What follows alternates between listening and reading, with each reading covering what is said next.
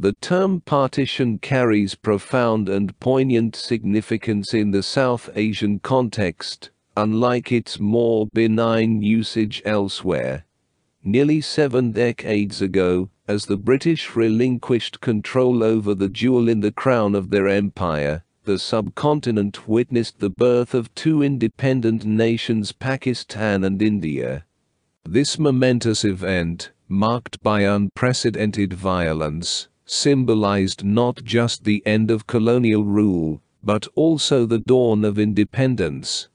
It served as the pivotal point, a year zero, in the national histories of 2 nations, initiating a complex process of othering between neighboring countries that persists to this day. The partition of South Asia, occurring as a singular event, encapsulated multifaceted meanings. It was the culmination of colonialism, the attainment of independence, and the genesis of a reciprocal othering. The aftermath brought forth mass migrations, fraught with challenges such as loss, violence, displacement, resettlement, identity renegotiation, and the grappling with traumas and legacies. In essence, the partition of the subcontinent was aptly termed the Great Partition. The author advocates for a more humanistic understanding of displacement, by drawing parallels between the South Asian events of 1946-47 and analogous occurrences worldwide. They call for interdisciplinary collaboration, lamenting the disconnect between historical approaches and social scientific perspectives on displacement. This disconnect, as the author notes, hinders a comprehensive grasp of the phenomenon. Turning back to the specifics of the 1947 events, the author underscores the importance of diversifying the study of partition history. They propose examining it through various lenses, from the intensely personal and emotional individual and family experiences to the local, national, and transnational perspectives.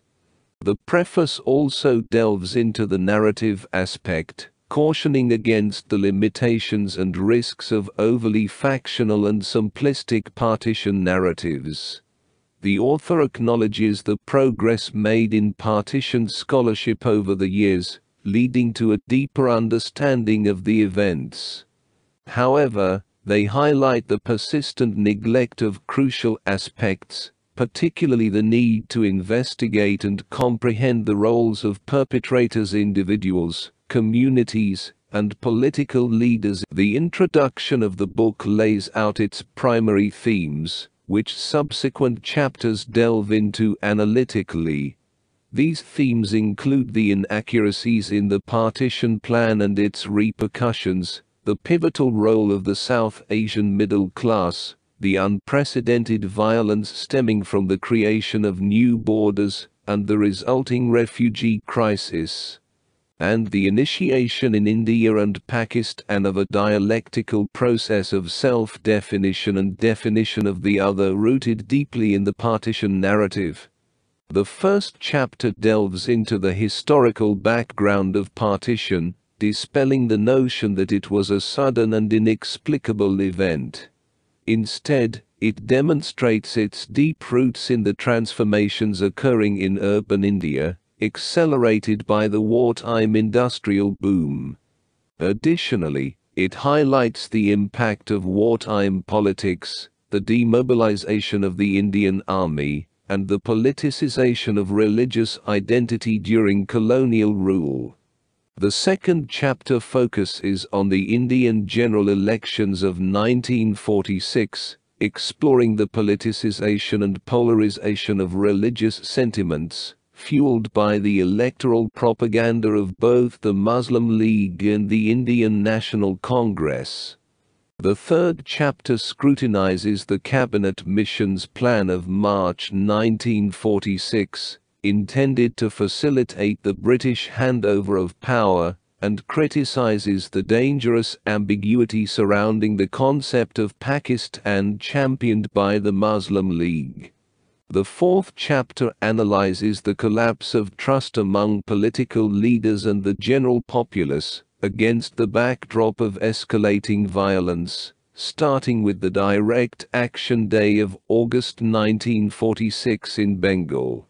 This crisis rapidly intensified in Punjab, descending into civil war, with policymakers in London showing a disinterest.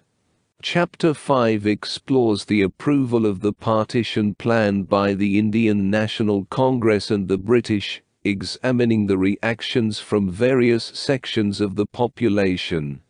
The sixth chapter details the actual partition of land and people on the western border, highlighting the oversights of the Boundary Commission's plan, and the resultant shock and anxiety among Punjabis, especially Sikhs. In the summer of 1947, the actual war begins, as described in the seventh chapter, depicting the rushed withdrawal of the British, ethnic cleansing in Punjab, and the psychological mechanisms of violence triggered by anxiety, rumors, and propaganda. The eighth chapter portrays the contradictions and challenges faced by the newly formed nations in the aftermath, including food scarcity, a paralyzed state, and the ambivalence surrounding Independence Day. Chapter 9 examines the immediate consequences of mass migration, analyzing the experiences of refugees, and the efforts made by both governments to address the challenges of resettlement. The 10th chapter focuses on the individual traumas inflicted by displacement, advocating for a more humanized history of partition displacement. In conclusion, The Great Partition is a thoroughly researched, well-written, and humanistic book that imparts essential lessons. It dispels the notion of partition as an abrupt and inexplicable event, revealing it as the culmination of historical, political, and psychological processes. It emphasizes that partition was not unavoidable, implicating various actors, including the sudden withdrawal of the British and segments of the Indian middle class. Lastly, it recognizes partition as the genesis of a new era, marked by collective and individual traumas that continue to resonate even after 7 decades.